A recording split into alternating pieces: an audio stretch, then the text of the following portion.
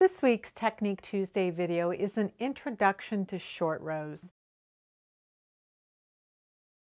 In this video, I will explain what short rows are, what they're used for, and give some examples of the way short rows are commonly used in projects.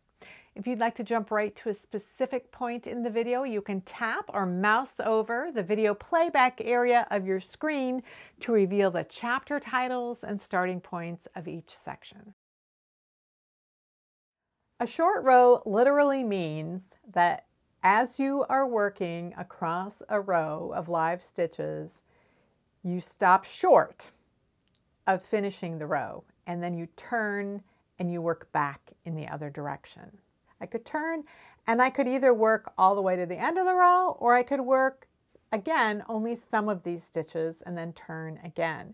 So short rows are usually done in a series of, there's usually a series of short rows in the section. Those short rows might get shorter and shorter, or they might get longer and longer. It depends on the situation. So what I'm going to do here is just briefly demonstrate a series of short rows that get shorter and shorter. And I'm going to show you the chart that I'm going to use. So this chart has 30 stitches on it, and these arrows represent that I've worked across this direction and I've worked back across that direction. It could be any number of rows that I've worked. And now I'm going to start the short rows. So in this case, I'm going to work until I get to till I've worked 25 stitches. So there'll be 5 stitches remaining.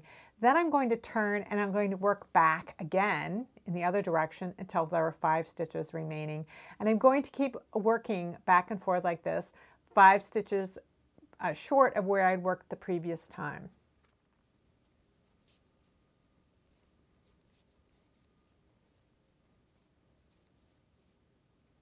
Okay, so I have 5 stitches left.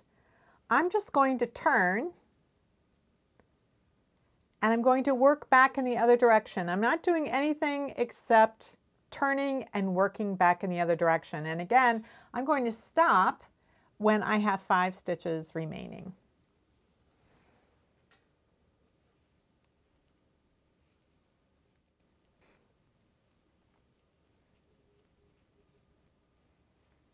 Okay, I have 5 stitches remaining, and now I'm going to turn again. And this time, you have a little gap here where I had turned previously. This time, I'm going to stop 5 stitches short of that turn. So there's going to be 10 stitches remaining on the needle when I turn this time.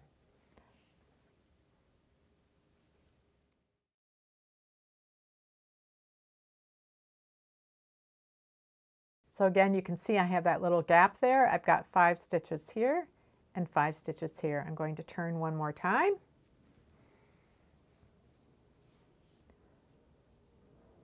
And once again, I'm going to turn when I have 5 stitches before the previous turn where that gap is. So you can see I have 5, 5 with that gap in the middle.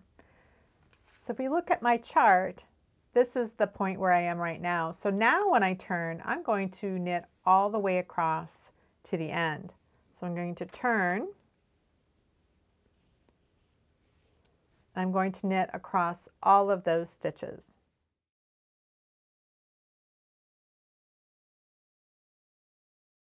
Okay, now I'm going to work across all of the stitches.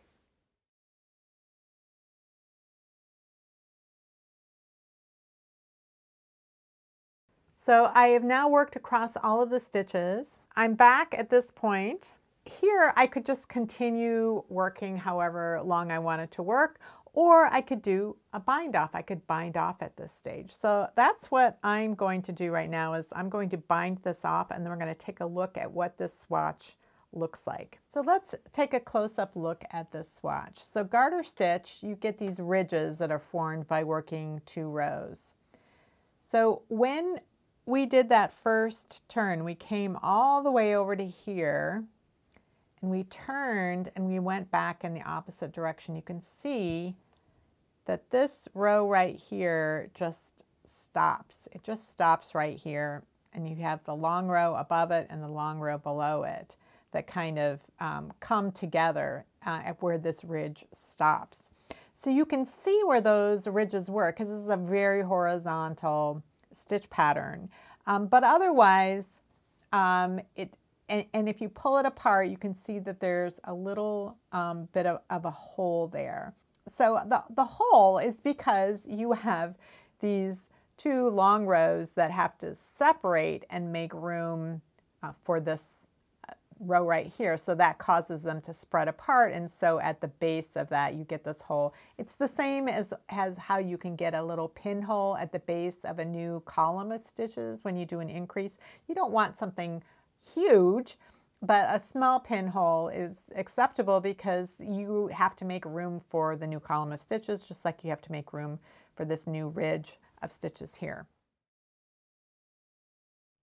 So what is the purpose of short rows? What would be the reason for doing something like that? Well, when you work short rows, you get more length across those columns of stitches that you worked every row, and you get less length over the ones that you only worked some of the time, and you get the least amount of length over the ones that you were never included in the short row, that were always left to the side. So the purpose of short rows is to add length to some of the columns of stitches without adding length to the others. It's a way of shaping fabric vertically, just as you use increases and decreases to shape fabric horizontally in order to make it narrower in some places and wider in others. These are three little swatches that were worked very much the same way that I worked the blue one that I showed you. The difference in this garter stitch one is I worked an additional ridge of garter stitch before I did the bind off, so it's a little wider. I repeated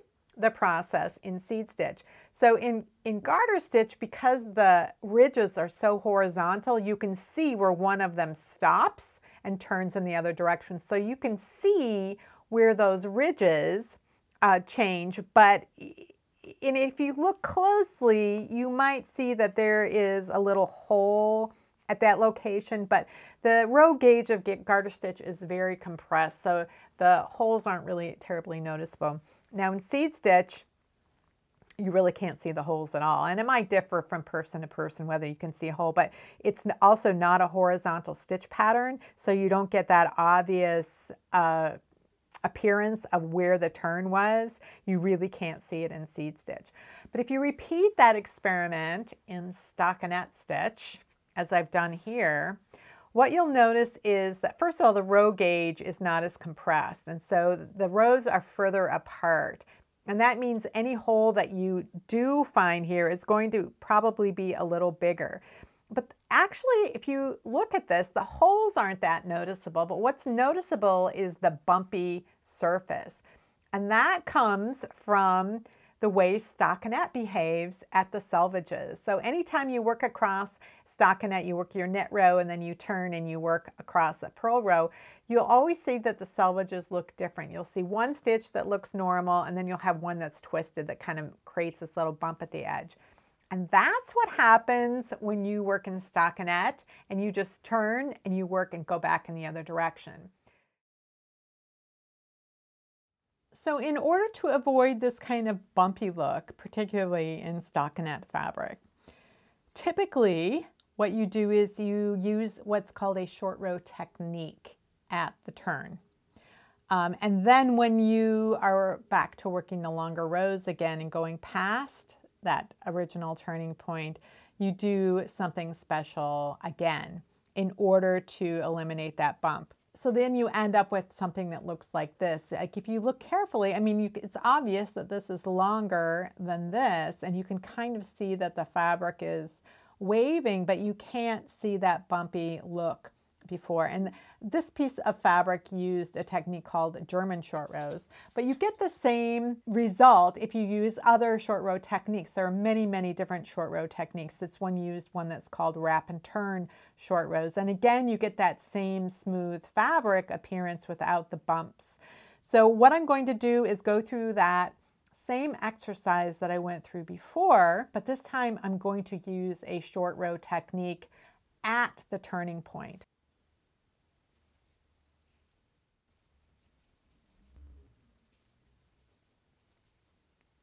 So I have 5 stitches remaining, and now it's time to apply the short row technique. And if you want to practice short row techniques and different types of short row techniques, use this same system, always leaving 5 stitches at the end when you make your turn, and you apply your technique. So sometimes the short row technique is going to get applied to the stitch across from where you're turning, and sometimes it's going to get applied to the stitch that is the turning stitch. It doesn't matter, you're still going to turn in the same place. So in my case, for German short rows, you turn and you bring the yarn to the front if it's not already there. And then you slip this stitch and you bring the yarn over. So if you hold the yarn in your left hand, it's really easy to do that. You just bring it over and you're going to pull up and to create this, what's called a double stitch. You can see it on there. If you hold the yarn in your right hand, you can still do it. It might be a little bit trickier to do that, but you can still do it, and then you would bring the yarn back to the front in order to work those purl stitches. So the point is that the yarn is in front if it's not there already. You slip that stitch and then you pull it over the needle in order to create a double stitch. It's going to create this two-legged stitch. And now you bring the yarn where it needs to be in order to work the next stitch. And in this case, I'm working a purl row, so I need to bring it to the front again. And then I purl across until once again, I have 5 stitches remaining. Okay, I have 5 stitches remaining. I'm going to turn my work. I need to bring the yarn to the front. If it's not already there, which it isn't, I need to bring the yarn to the front. And then I need to slip this stitch, and I need to bring the yarn over the needle in order to create that double stitch right here. So you want to be able to see that double stitch on the needle. And then you work the stitches. So now I'm going to work until I'm 10 stitches from the edge, or from the end. And in my case, because that double stitch was created in that turning stitch, 10 stitches from the end is 4 stitches before this double stitch. Now it's time to turn. Yarn has to be in front. Slip that stitch and pull the yarn over to create my double stitch. I'm going to put my finger on here to keep it like that. And now bring it to the front, and now I can purl. So again, I need to be 4 stitches before the double stitch because we've got 5 when we got the double stitch, and I need to be 10 from the end. So that is my 10th one.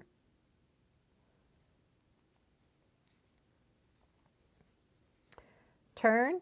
So this is my last turn, but I still need to create my short row technique. I need to apply my short row technique at this turn. So once again, slip and pull over to create the double stitch. If you look at our little chart, now that we've turned, we're going to work all the way across the stitches. And that means we're going to encounter these double stitches. And I have a double stitch. I'm going to work that like it was 1 stitch. So it's kind of like a knit 2 together, but it's just treated as 1 stitch. So I put my needle through both of them and work that double stitch, and then I continue on.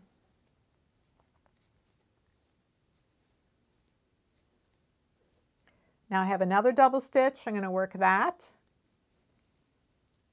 and then I have the last 5 stitches to work. So different short row techniques are worked a little differently at the turn and as you come back across them later. So, but if you use the same chart and you always stop here and then apply your technique to whichever stitch it needs to be applied to, and then when you return, do it however it needs to be worked, it will work out fine. So I have the final row to work, so I'm going to be working across all of these regular stitches here, and then I'll have these 2 double stitches to work on the purl side. So when I get to my double stitch here, I'm going to treat this again as 1 stitch. I'm just going to purl them together, purl like it was a purl 2 together.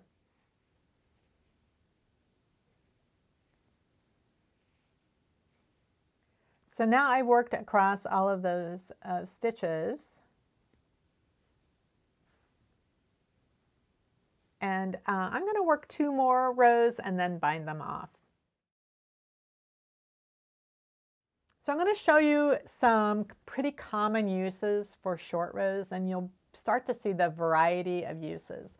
So in this first case, I used short row shaping at the shoulders. When you knit a sweater that has set-in sleeves like this, the shoulders are typically angled, and that's because your shoulder, where it meets the arm, is lower on your body than it is by your neck. And so you can create this shaping so that it fits your body better. So it's this kind of shaping that would look like this, only you can do it across the shoulder. And the advantage of that is that you can keep all of the stitches live until you've done your shaping, and then you can do it on the back as well. And then when it's time to join the shoulders, you can use what's called a 3-needle bind off, which allows you to join and do the seam at the same time. So you don't have to bind it off and then seam, you are joining with all of the live stitches.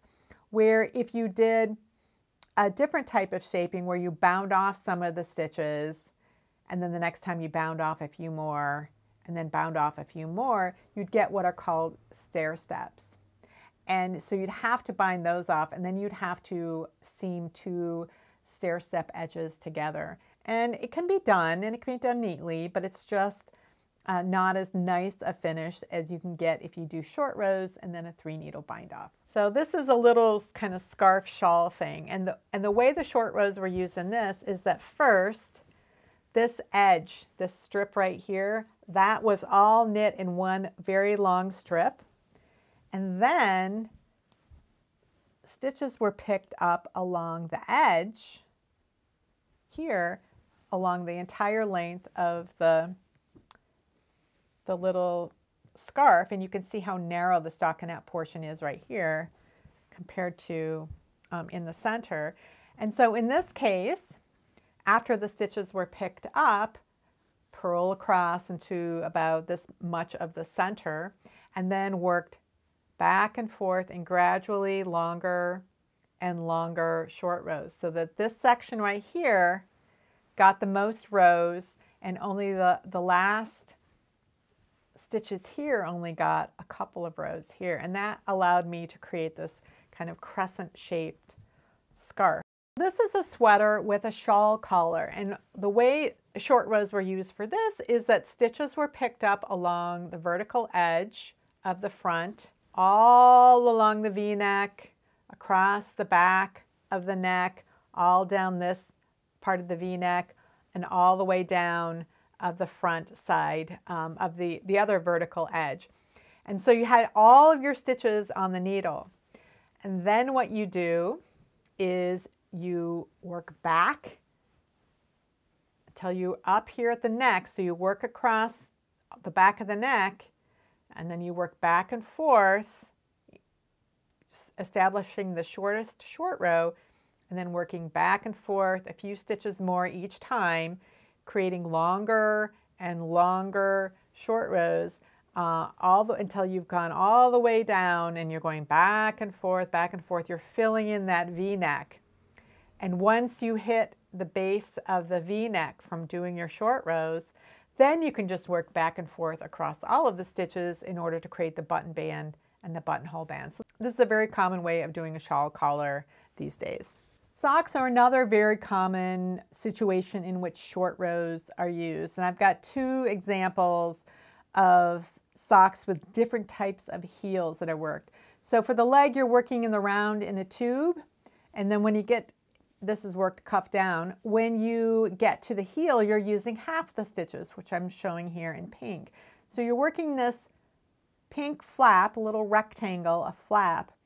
And then you need to switch from working a leg to working a foot. You have to turn the corner. When you're ready to turn this heel, which I'm showing here in the purple, you work across from the beginning of the heel to just past the center, and then just past the center in that other way. So you have this little short row that you start with. But this time, as you're working back and forth, you also decrease. Every time you come to the point where you're going to turn, you work a decrease. So this reduces the number of stitches at the same time that you're creating more length across the center and less length here. And that allows you to actually just turn the corner of this heel.